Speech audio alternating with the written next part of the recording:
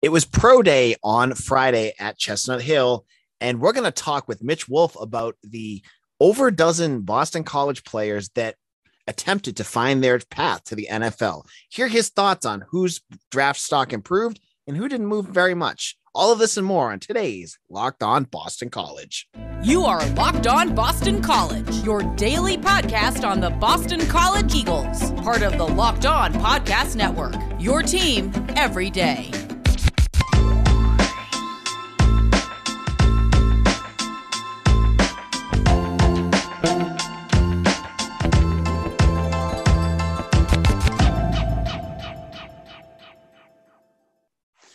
This is Locked On Boston College. I am your host, AJ Black. I hope you had a great weekend. I had a busy weekend of watching lots of college basketball for a weekend that I didn't expect much from the ACC to even show up in. We now have two ACC teams in the Final Four, but I'm not here to talk about basketball. I'm here to talk about the Pro Day. With me, I have BC Bulletin writer Mitch Wolfe. Mitch, how's it going? Doing good. Just got finished watching St. Peter's run come to an end, getting absolutely drubbed by North Carolina, which was very sad. But like you said, good for the conference to be well represented in the Final Four. Yep. One of our co-hosts from the football season, Eric Hofstas, was ripping on me at the beginning of the tournament for saying that the ACC had turned it around. He eventually offered an apology, but I'm not ready to take that yet. So anyways, Pro Day, the big event at Chestnut Hill, happened on Friday, and it had over a dozen Boston College football players and one Boston College baseball player, Dante Baldelli, the brother of Rocco Baldelli, the Minnesota Twins manager. Weird age difference there. They're about 20 years apart, it seems like. But I had to actually look to see if he was his son at one point.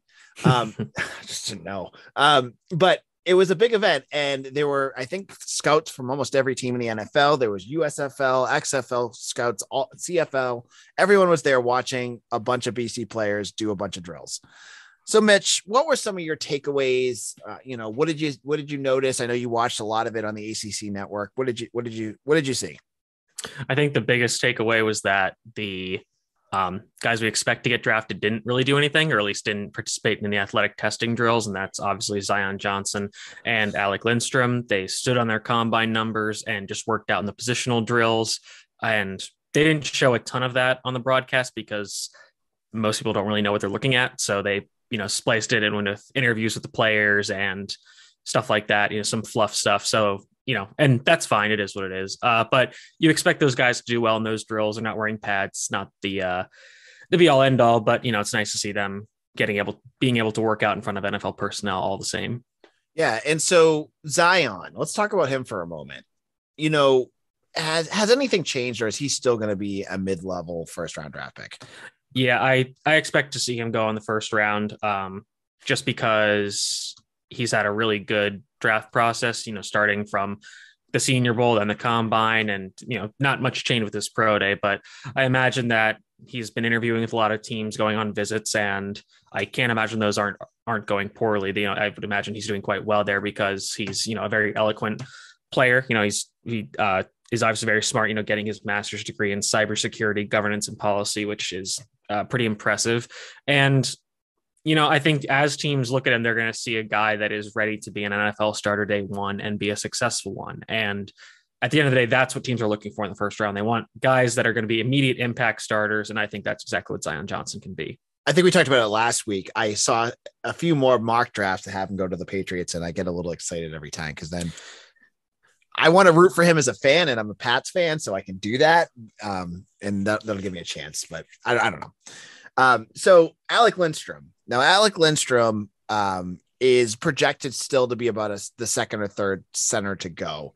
And, it was as you said, he didn't do much in terms of any of the events. He just did his positional drills. Did you notice anything when you watched that, or is that kind of stuff? Not particularly. It's just because you see guys, running around in shorts and t-shirts, hitting bags. So yep. I think for the more trained eyes of NFL coaches and such, they can, see that, especially when you're doing it up close, you can see and you can feel, how hard the guys are hitting, how fast they're moving.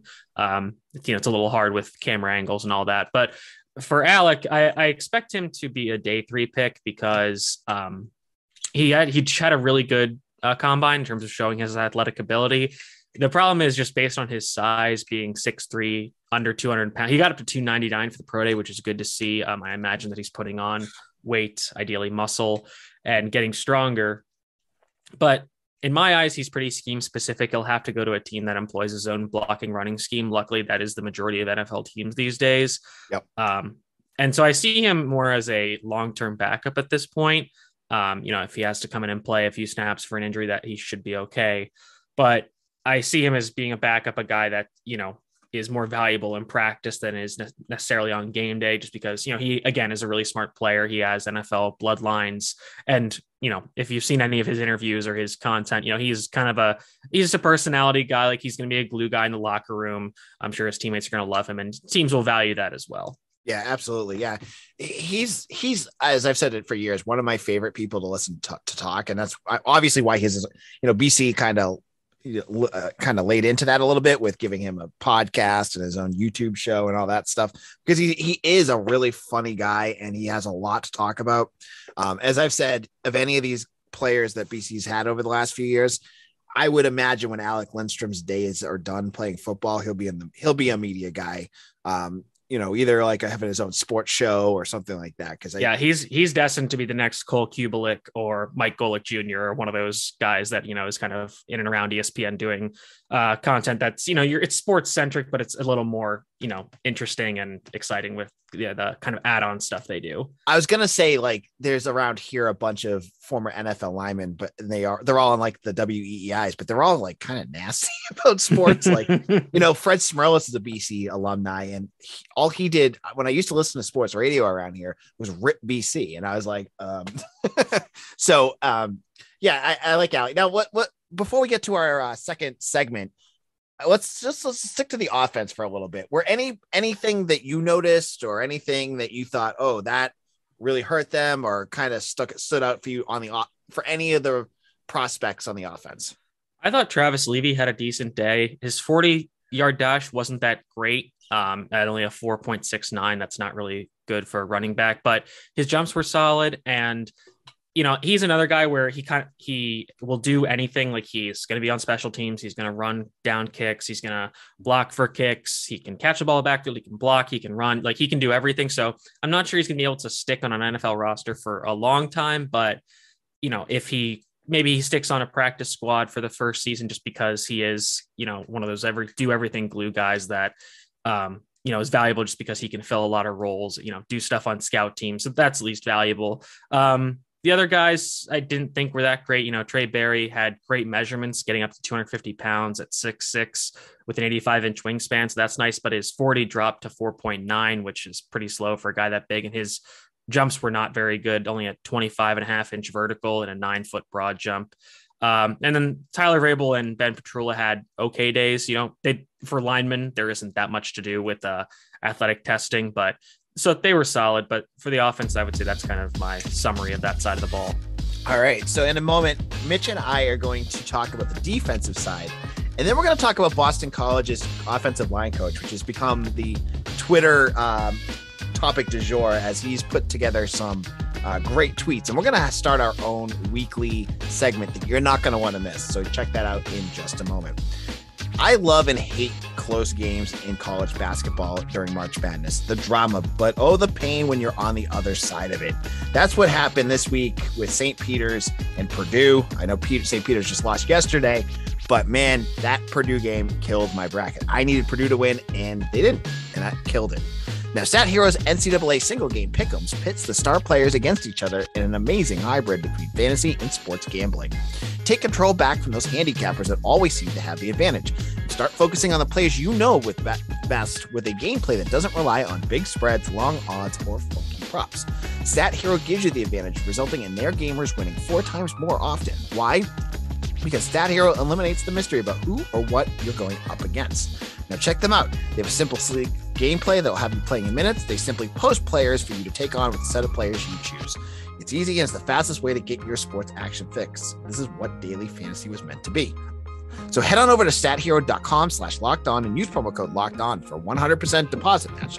That's StatHero.com/lockedon and use promo code LOCKEDON for 100% match. StatHero.com/lockedon, promo code LOCKEDON. Term and conditions do apply. This is Locked On Boston College. AJ Black here. For all of you who have listened over the last couple of weeks, if you are a regular listener, thank you all who have made Locked On Boston College your first listen. We're the only daily Boston College podcast in the world right now. There's some that do it daily, weekly, some that do it monthly. We give you Boston College news every single day with analysis, guests, interviews, everything that you want, all here on our show. So thank you all. And if this is your first time listening, I want to welcome you. I hope you become one of our next daily listeners. So we have with us Mitch Wolfe. Mitch does a whole bunch of different things, which I'll tell you about in a moment. But he's also a writer for BC Bulletin. And we're talking about Pro Day. And it was an exciting moment on campus. The coaching staff gets really excited about it. The players do too, because this is their chance to take that next step. For many of these players, these are the dreams that they've had. They want to go to the pros, and this is their chance to show off and to try to prove their case that maybe they're not a fringy player, that they're a player that you could take a risk on in draft. Now, the defensive side of the ball, there was a couple players I thought of when we're talking about possibly getting drafted, but I want to hear Mitch's thoughts. Who stood out to you? And was there anything that you noticed? And did Isaiah Graham Mobley, did he work out? So he stood on most of his numbers from the combine, namely his 40. He did the jumps again. He improved his vertical by, I want to say 2 or 2.5 inches. His broad jump went down by 2 inches, but they'll usually just take the best number you have. He had a 4.4 short shuttle, which I don't think he did at the combine. So that's good. Had a 24 rep bench press, which I think was the best of everybody. So that's good to see for a linebacker who's only 229 pounds. So I thought he had a decent day.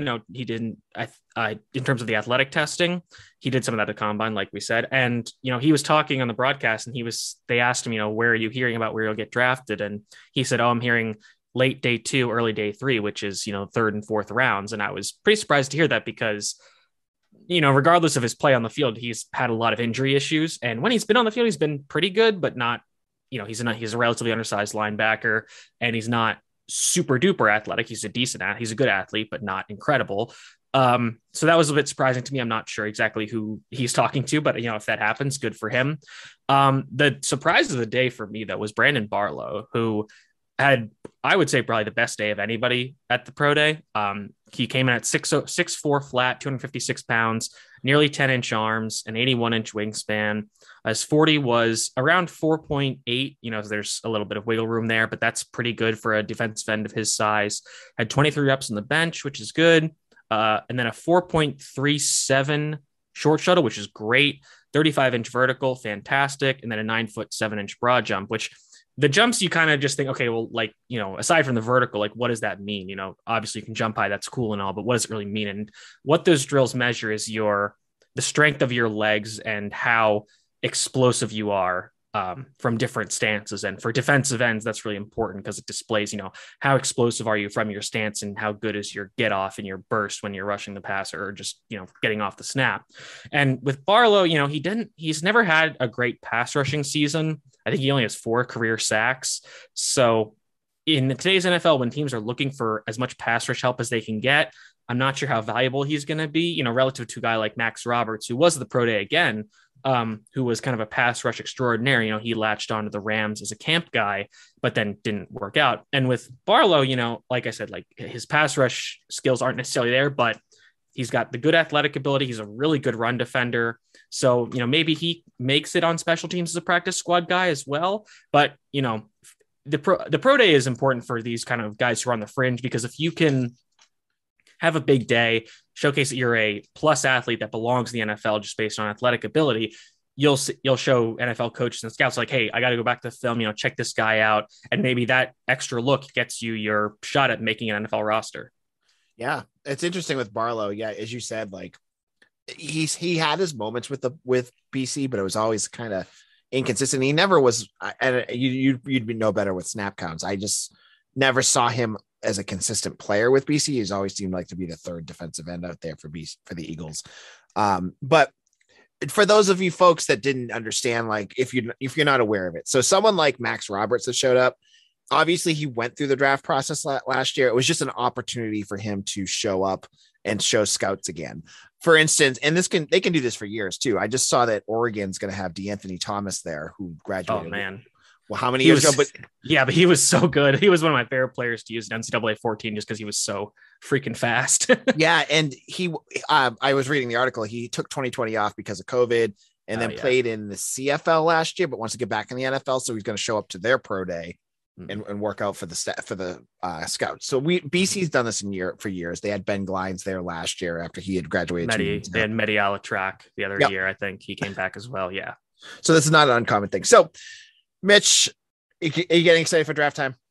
Oh yeah. I mean, this is my Christmas. Like, it's still have about a month. But I'm working through different position groups. Like I've been saying, like I've been going through my BC guys, getting those scouting reports done, moving some dudes around in my rankings and stuff, just doing some final checks of positions. But yeah, I mean, this is my best time of the year, honestly. Yeah. So speaking of guys getting excited, Mitch and I are going to add a new feature, especially now that the season's over. For many of you out there that have Twitter, who new offensive line coach is Dave Guglielmo. He's become one of the most fascinating follows on Twitter. Mitch and I tweet back everything he tweets because it's almost absurd, and not in a negative way. I'm just saying, like, it's absurd what he tweets, but it's amazing. It's funny. It's just like, I don't know. He's found his own little niche. I think he just started Twitter when he got to BC too. So he's just like, he's on it all the time, which I'm like, how do you have time to coach? But that's not for me to say. I'm sure he probably, from what I've heard, he's doing a great job there too. So each week we're going to do something called our top dog of the week. And if you follow Guges, Coach Guges, that's what he goes by on Twitter. He does his big dogs. Everything is a big dog. Literally, he has a talent for linking everything to being a big dog. That's what his word is for finding recruits out there. That's what he wants his linemen to be for the offensive line. It's hashtag big dog, all in cap letters every single time. And he does it, and he connects it to memes on Twitter, pictures, videos. So our top dog of the week is not a player that played really well. It's not a recruit that they bring in. It's one of his tweets. We're going to find one that we find the best. And they're usually the memes. So we'll explain what they are. We'll just, Mitch and I each picked a different one. This is what we call great radio. Yeah, exactly. Well, we'll tweet out on Locked On BC tomorrow morning, the two tweets. So you could pick which one you like better. But we'll read you his tweets, and then you can decide which is the real top dog of the week. Mitch, you want to go first? Yeah. So mine is from March 24th, and this is at 5:49 p.m. So I imagine Guges has just finished putting down a massive plate of spaghetti and meatballs and is just scrolling Twitter, trying to find some new big dogs. So the video is from Amazing Nature, and it's just a very large elephant that has a branch in its tree, and it says that this elephant is over 8,000 kilograms. So the tweet goes as follows. At almost 18,000 pounds, this is the hashtag big dog of pachyderms. This guy is so big, he has vegetation growing on his tusk like his own personal portable garden. Rumor has it he has no eligibility remaining. Okay. And the part of the reason why these tweets are so great is because I think they are done just completely in earnest. Like, it's like, he is literally like, man, it's a shame this elephant has no eligibility left.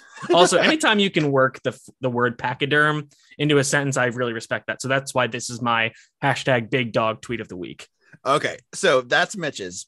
Mine came in at 6:35 a.m. on March 26th on Friday, which I imagine Coach Guges came up and just mainlined black coffee for about an hour when he put this tweet up.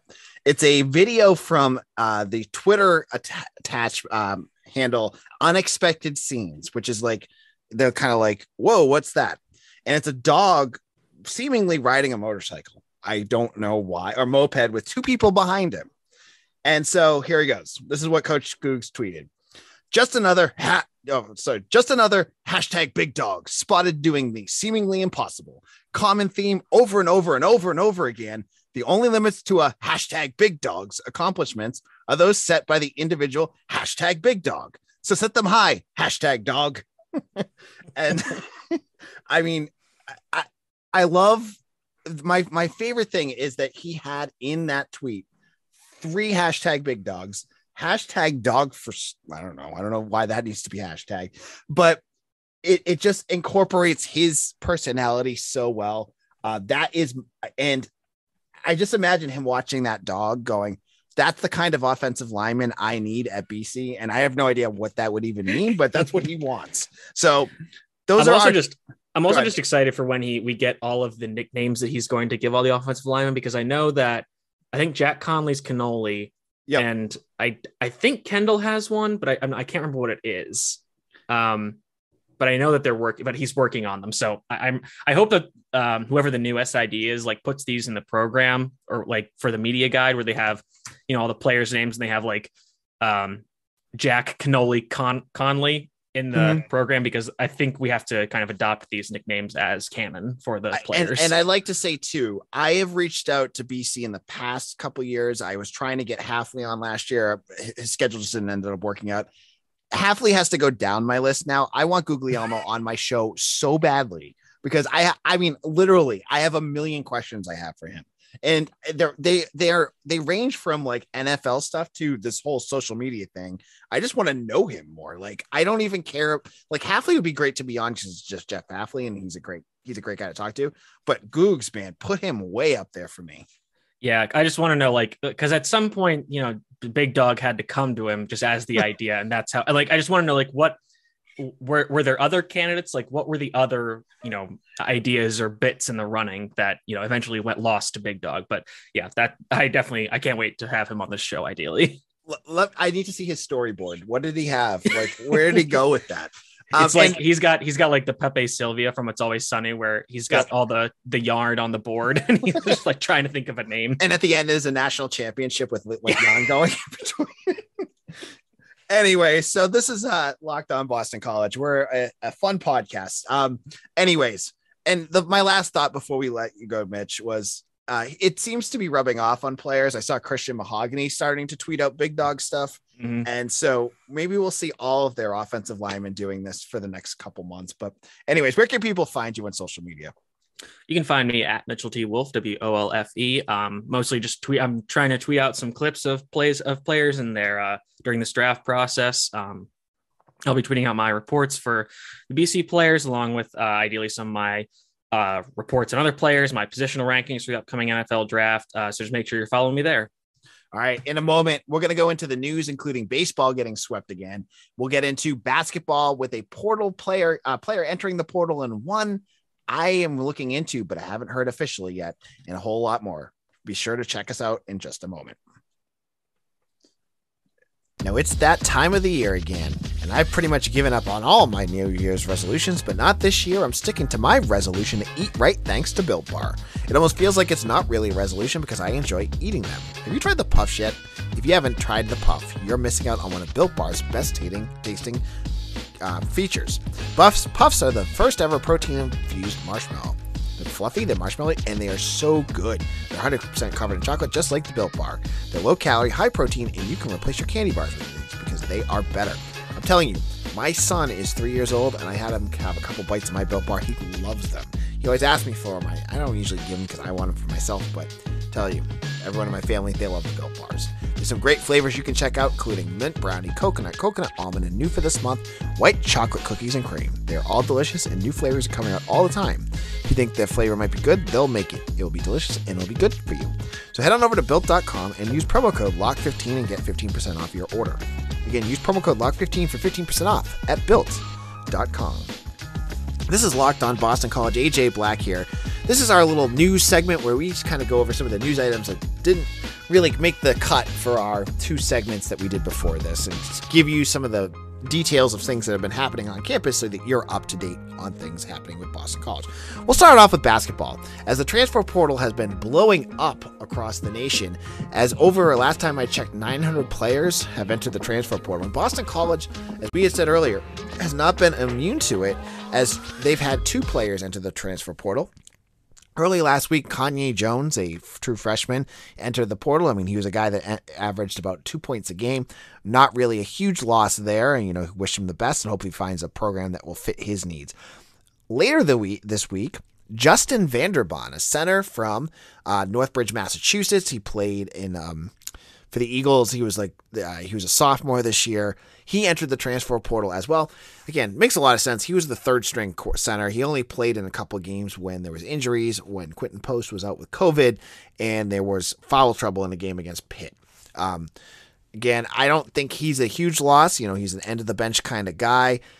He had a lot of mid-major interest when he first came out. He's 7 feet tall. He's a big dude. You can't teach that. But we'll see where he ends up. It gives BC a transfer portal slot to go out and grab a player that fits what they want. I think it'll probably be a big now that they lost him. I think it'll be someone that maybe fits the mold of what Grant wants, which is more defense. I think, Vanderbon, when he got in there, he was just a foul machine, basically. You know what I mean? Like he really couldn't do a whole lot on defense, even as a 7-foot guy. He was kind of you've seen pictures of him. He's kind of a real thin guy. He tried hard, but I don't think he was a good fit for BC. Now, there's a little bit of competing information out there, and I'm not saying either of these are right, but I saw that Tyler Calvaruso tweeted out that Gianni Thompson has entered the transfer portal. If you listen to this podcast, I've predicted he's going to enter the transfer portal. I just want to say right now, I haven't gotten confirmation yet that he is. And Tyler may have a source that has. I talked to BC. I've reached out to different sources that I know, and I haven't heard anything in confirming it yet. So he probably will.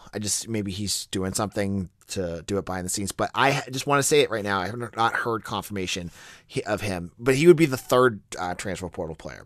Now, that gives BC probably 2 transfer portal spots heading into next season, because if the buzz is true around Mekhi Ashton Langford returning, which I've heard a lot that's going to happen, he's going to need a spot. So that'll take one of those away, because if he was to come back and you had no transfer portal spots, they'd be over the scholarship limit. So he's going to need a spot. So there's one. They'll have 2. So they've been linked to a whole bunch of different recruits. Well, it's kind of been quiet recently. I saw a couple names early last week. My goodness. But nothing really substantial as of yet. So that's basketball. That kind of wraps that up. Then we'll mention that baseball. I said earlier, if you're following this, you either probably have friends on the team or know somebody on the team or your family members. A tough watch this team is. They have attended. Last game they just lost. They lost by over 15 runs. They got beaten extra innings on Saturday and then got smoked on Friday. It's Louisville. They're the only team in the ACC that hasn't lost an ACC game yet, but it's just it's over and over again. The pitching staff has an ERA well over 8 right now. The hitting isn't there. They're just, Mike Gambino, the head coach, said the results aren't there, but the development is coming. What? Like, the pitching isn't there. You're getting maybe he's seeing it, but I've watched and seen some of the results. To me, it looks like you see some spotty development here. Like, you'll see a good pitching start for a couple innings, and then the bullpen just implodes, or they fall. And it seems like every game, it's like they're in it or they're leading, and then it just falls apart. So there's those moments, but those are so far few and far between. And close doesn't count unless you're in hand grenades or playing horseshoes, right? So, I don't want to hear it. Just win games, man. And I don't see it happening. Their pitching staff is very inconsistent. They've had better starts here and there, but they're not going to win many ACC games. They're 1-8 in the ACC right now. So baseball it's just a tough out. Now, women's lacrosse, they won this weekend. They beat Pitt, so they're back on the right track after losing to UNC in a great game last week. Great to see that. And that's where we're going to leave it off. We'll talk more tomorrow about everything going on. We'll have more news, hopefully, about the transfer portal. We'll have some spring football updates that you're going to want to know about. If you have anything you want us to talk about, other than if it's you want me to get into a sport that I don't know much about, I'll tell you if that happens. But I'd love to hear about it. Shoot it to me on Twitter at AJBlack_BC or at LockedOnBC also. Thank you all for listening, and we'll see you all again shortly. Take care, everyone.